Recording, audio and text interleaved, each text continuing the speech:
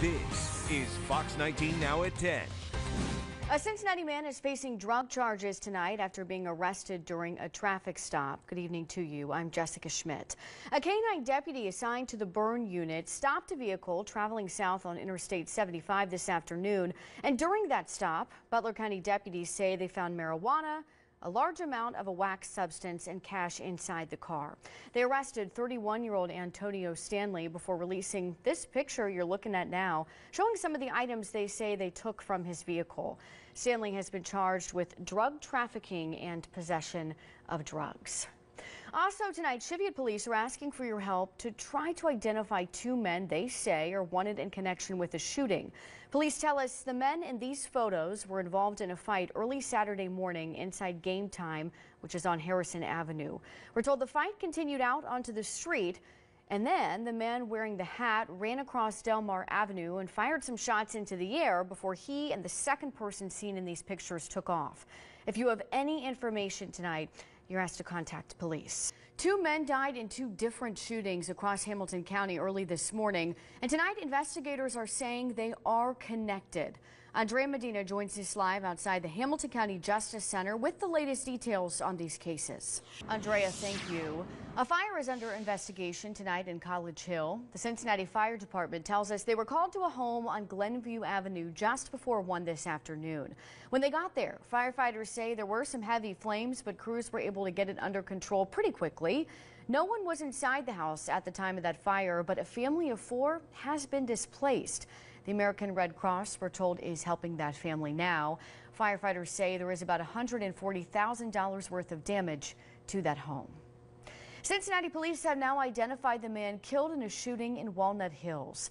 Police tell us the victim of Friday night shooting is 21-year-old Marquel Wilcox. Police say Wilcox was shot outside of a gas station on the corner of Gilbert Avenue and Martin Luther King Drive. Today, gas prices surged to the highest level since 2008, with the national average for a gallon topping $4. Gas prices are expected to continue to rise across the tri-state and the country as the Russia and Ukraine conflict continues. Ken Brown checked in with Gas Buddy to see how much of this climb can be credited to that unrest in Europe. Driven by a gas station lately and seen those prices, some of the highest since Katrina hit back in 2005. And right now, you're feeling it right here in the wallet. All right, we had some warmer temperatures today, and it looks like, Ethan, those temperatures are going to keep climbing throughout the week. Feels like spring is here. Well, the details on that coming up just in a few minutes. Thanks, Ethan. Right now, investigators in Warren County are working to find out what caused a home to burn to the ground.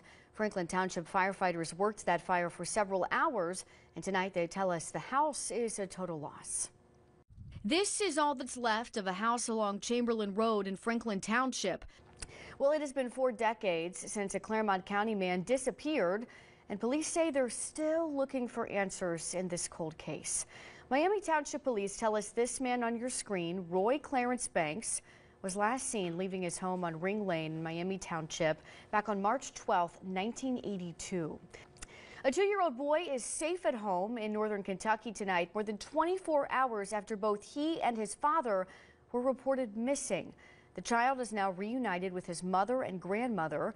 Andrea Medina has been following this developing story throughout the day today, an emotional story. She joins us now live with the latest.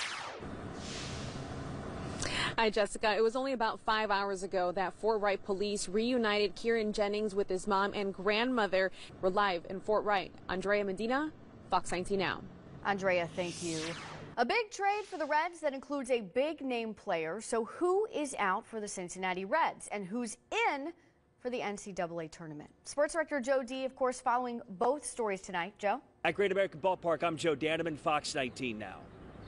Breaking now, Kentucky Governor Andy Beshear is in town to present a $175,000 check to the city of Newport to work on the Purple People Bridge. Let's listen in now and hear what he's saying. This grant comes